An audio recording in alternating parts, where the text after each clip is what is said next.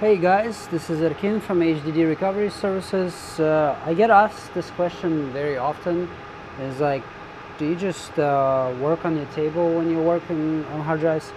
And the answer is no. I work in a laminar flow cabinet, as you can see, like that stuff up there that's making all that noise sometimes in the background is the HEPA filtration system that blows purified air into this enclosure box here, that where the work area is. So nothing really supposed to fall down on the hard drive when it's opened up. So I highly recommend not to open up hard drives for experiments to see if something is stuck, especially if you hear it either clicking or spinning up. It kind of like contradicts the fact that it could be stuck. So yeah, do yourself a favor and give your data a second chance. But yeah, these are the switches, turn on and off for the box, and I have my workstation with some imaging tool inside just to check things out quickly. Today I'll be working on this 4 terabyte hard drive that came from far away, and I'll be using this 4 terabyte drive as a donor. Currently this unit does have working heads, but they work really slow even after removing the original slow response. The drive came in with heads being stuck on the disk surface, but since this is a fat stack hard drive is what I call them, this unit has 8 heads. So I guess the force that they were holding the disks with was more than the drive could handle, and now heads are on their last breath, so to speak. It will take forever to image it out, and images with such big gaps that all of the data will most likely just end up being trash unless we put fresh set of heads in it that is powerful enough to do the deed. So without any hesitation, let's jump into this project and get it done. Do you know what the future is? The future is any time after right now. Tomorrow is the future. 100 years from now is the future. Yesterday, not the future.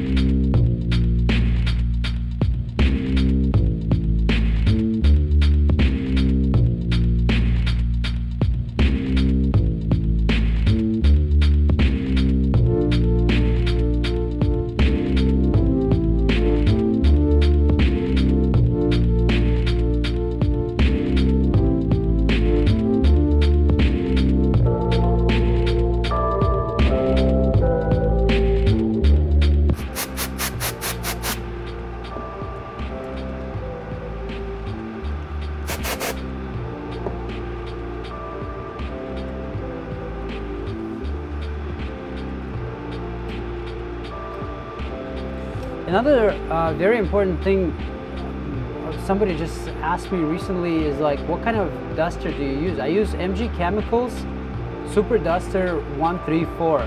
It's a high capacity can. It lasts pretty good amount, but it's not about how it lasts, it's about the pressure that it puts out and the cleanness of the air that is in there. There's zero residue. Like the stuff that you're gonna get from Staples and Business Depot for like spraying your keyboards and stuff, that stuff is garbage. For data recovery, do not use them. Like I see, the other day I went to Costco and I saw like there was like a 6-pack of them called something like, I can't remember the name, but whatever, it's been sold there. And I've once ran out of all my super dusters, and we actually have Staples right next door from my shop, so I had to pick up something for spraying drives off before they're sealed. And damn, that, first of all, the airflow is so weak, you might as well just breathe on your drive through like some kind of filter. And I was not 100% convinced that it was zero residue as well. So yeah, I don't recommend using that kind of compressed air. If you guys are new to data recovery and you think that this is not a big thing that affects the outcome, try some good compressed air like MG Chemicals, and I assure you, you're never gonna go back to anything else. The pressure that it puts out is perfect. Like, I wouldn't want it to be more, and I wouldn't want it to be less. And it's almost true all the way until it's like fully out. Like, I'm getting close to be out on this can, but it lasts a while. It doesn't like overrun that you have still half of the liquid inside and then there's no pressure anymore. It's pressurized really well. I'll be honest, like I'm a big fan of MG Chemical products, and pretty much everything I use, from my flux paste to my soldering paste to alcohol cleaners, dusting, everything, pretty much all the consumables, wick for soldering, is all made by MG Chemicals. They're made here in Canada, in Ontario, in the same province as where we work, and I'm extremely proud that that brand is so close and it puts out extremely good quality products. So if you're not 100% sure on your consumables in the lab, you should definitely check out your supplier for MG Chemical products.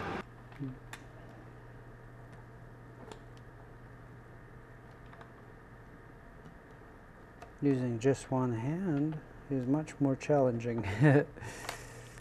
Okay, it's connected now.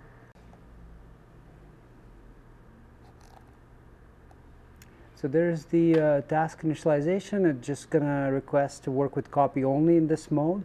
That way it's not gonna bother the patient drive when the task is being loaded. As you can see, I was already working with this drive a little bit, but just to give you a quick idea of what kind of results I was getting with the original headset, this is a perfect example. It's really bad results. What else can I say? Like, if I image the whole drive like this, it would be just as good as not having anything imaged at all, because the gaps that yellow blocks make up and red blocks make up, comparing to what is green, it's a day and night difference. Now that our drive has new heads in it, let's see what it's capable of. Right now it's spinning up.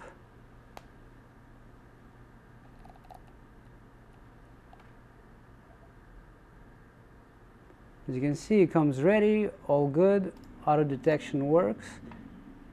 Picks up Marvel family. That's what we want to see. And let's see, auto detect. It should be SpyGlass, and it is SpyGlass.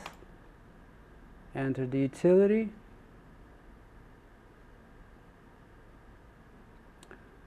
Let's quickly check the reading ability by going into sector edit, and it can read, and this is not an encrypted drive. As you can see, all this stuff is, if it's readable, that means there is no encryption. Go back to the task, and let's just say we wanted to explore the structure right away. What if we wanted to do that? What would the drive tell us then? Let's go refresh, fold. So it's got an NTFS partition, which is great. Let's do refresh again. No, it's probably in this section. Yeah, it doesn't have an it has an exFAT partition. So that's not great, because exFAT partition doesn't have like a catalog file that we could scan first and explore. And from what I recall, talking to the client, the drive is pretty much full. So let's get out of here, and let's just go back, and let's say we're gonna start with the clean slate, right? So we're going to build a sub map of all the sectors that are white, black, red, and yellow.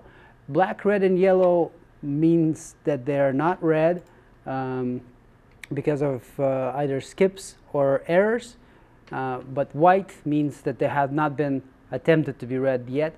And if I wanted to start with a clean slate, I would want to erase all of the skipped and unread blocks with errors. That can be done with clear map of selected chains, not clear chains, but clear map of selected chains. And it's only going to select these three, which is what we want to do. Now, our map doesn't know that there are any bad sectors in it. And the advantage that it's going to give us, it's not going to skip through the timeout blocks and errored out blocks. That way we can easily detect whether or not the performance had changed with our head change, or with our head swap, or it remains the same. So let's go into scan chains, and it's going to ask us, or it won't. And you can see that it's ramping up pretty good. Like, this is a pretty good speed that is pushing, 103 megabytes per second. Hell yeah. This is what we want to see. This is the kind of stuff, guys, that shows that you know, the procedure went well. Heads improved their ability to read. And when we're reading for like now for like, I don't know what, 20, 30 seconds, and the speed remains consistent almost, like it drops down on some heads. I can see drops down to about 80 megabytes per second, but that's fine. Because that headset originally might have had some minor degradation on those two heads, and that's why it's slowing down like that. But even at 80 megabytes per second, with that kind of speed, it's gonna blaze through this thing with no problems. So I don't know really if there's anything else that I can add to this video, other than it's going really, really well. In about 10.5 hours, we should be wrapping up with the image. Yeah, hopefully it makes its way all the way to the end. So far it's been running for what, like 6 minutes. Performance is the same, 100 megabytes per second, which is super good. So yeah, guys, if you have any questions, drop them in the comments below. Don't forget to subscribe to this channel if you're new here and you're interested in data recovery. And as always, guys, don't forget to smash that like button lots of times. Thank you very much. I'll see you in the next episode.